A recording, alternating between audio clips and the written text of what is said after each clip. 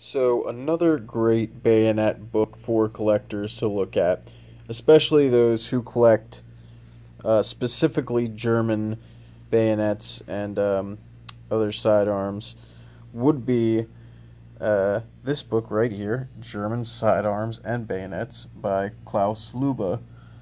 Um, this is a pretty solid one, actually. It's another encyclopedic style um, bayonet book, but it has a couple other things which make it a bit interesting. It's nice hardcover.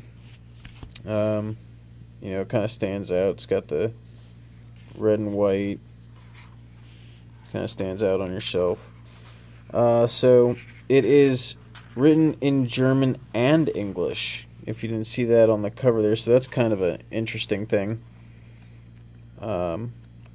It was translated by Anthony Carter, who, in the bayonet world, bayonet book world, you can't get away from. He's everywhere. So the foreword basically says that this book was originally published 9 years ago, and that's, I suppose, 9 years ago from the year 2000, so 1991.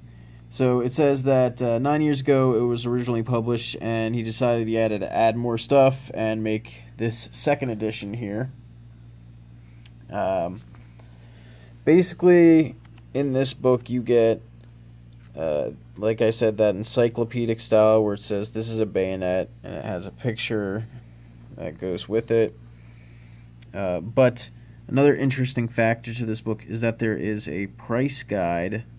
And still, I've gone through these, and it looks like a lot of these prices are still, pretty applicable for the most part.